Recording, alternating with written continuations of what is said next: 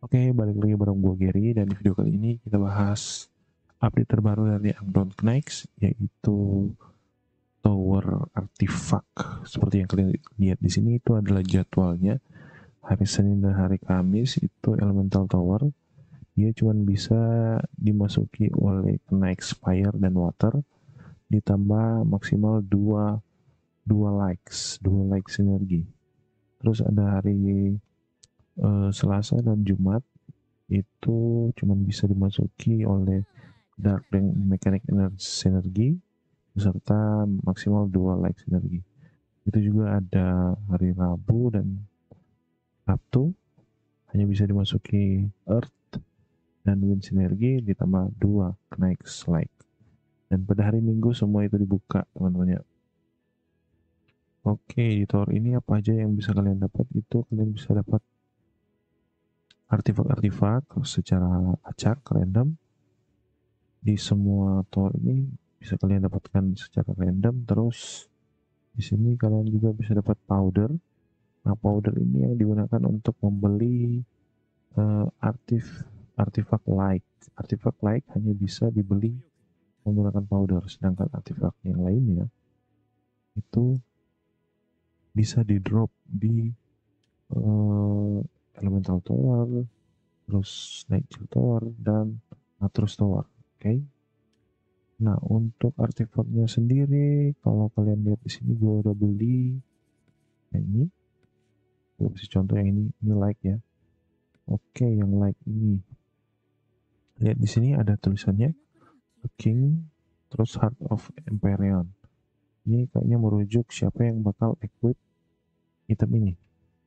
Tapi sebenarnya kalau kalian lihat efeknya itu lebih ke lebih bagusan ke dipakai penyerang ya, attacker dibanding tank. Nah, kalau di sini yang punya artifact ini tuh si Ernst, si hero baru. Tapi di sini ada penetration dan attack percent, bisa juga dipakai oleh Tristan. Kita cuma baca sini, tapi kayaknya karena artifact ini yang penting gambarnya like, itu bisa digunakan oleh semua hero like. Itu aja yang paling penting di artifact. Kalau artifaknya gambarnya ini shadow atau moon ini yang dark, itu hanya bisa dipakai oleh semua tipe kenaik dark ya teman-teman ya. Itu aja. Terus kalau kalian punya misalkan 5 commercial, punya 5, mau nggak bisa ya, nggak bisa ditunjukin. Pokoknya kalau punya 5, 1 2 3 4 5 ini kalian bisa merge dan naik ke bintang berikutnya. Begitu juga seterusnya teman-teman. Jadi memang agak lama untuk membuka bintang 4, kira-kira seperti itu. Jadi harus gabungkan 5 biji artifak yang sama untuk membuka bintang berikutnya. Kayaknya berlaku ke bintang berikutnya juga teman-teman. Harus punya 5 yang mungkin bintang 2. Kira seperti itu. Karena untuk sekarang gue belum punya. Oke. Jadi dengan adanya tower ini itu memastikan bahwa semua knights yang ada pada kalian itu harus di level up, eh, karena requirement towernya itu hanya bisa 2 elemen, nggak bisa semua elemen dalam satu kali. Jadi memang kayaknya game ini mulai mengharuskan kita untuk level up semua hero yang ada pada kalian, semua hero yang berbeda elemen yang ada pada kalian. Oke, berikutnya kita bahas mengenai hero terbaru Remiel. Dia support dan like. Wah, like lagi ya. Dan ini kayaknya support anti assassin bisa. Dan juga ini adalah support anti loss, anti si kenaik yang ini tentunya. Anti support dark. Ini lawannya loss ya, lawannya loss. Otomatis lawannya loss. Oke. Itu kenapa kita bisa lihat di sini. Kita buka infonya.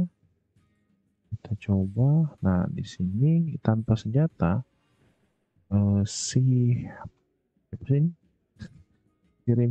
Siremiel ini memberikan 600% shield berdasarkan attack selama 3 detik tanpa senjata ini. Dan ketika shieldnya hancur, dia memberikan 40% dari shield itu menjadi HP, jadi heal. Kira-kira seperti itu ya penjelasannya. Nah, kalau dia udah punya senjata, lebih gila lagi. Jadi seberapa jauh temannya atau Knights yang berada di sekitarnya, Knights temannya, semua bakal kena nih. Jadi nggak harus di area, berbeda dengan Lost harus itu area kan. Ini semua otomatis bakal kena. Jadi provide, memberikan semua teman-teman itu shield 700% dan menambahkan attack power 10% selama 3 detik. Attack power increase rate by 55% according to star level. Jadi makin tinggi remilnya, makin bakal naik 5% attack power yang ini. Ya, makin banyak bintang remilnya, makin tinggi levelnya lah ya. Terus ketika ketika shieldnya hancur, itu memberikan damage 250% ke musuh di sekitar ketika shieldnya hancur. Oke, terus memberikan heal 60%. Oke, 60% dari shield sisanya.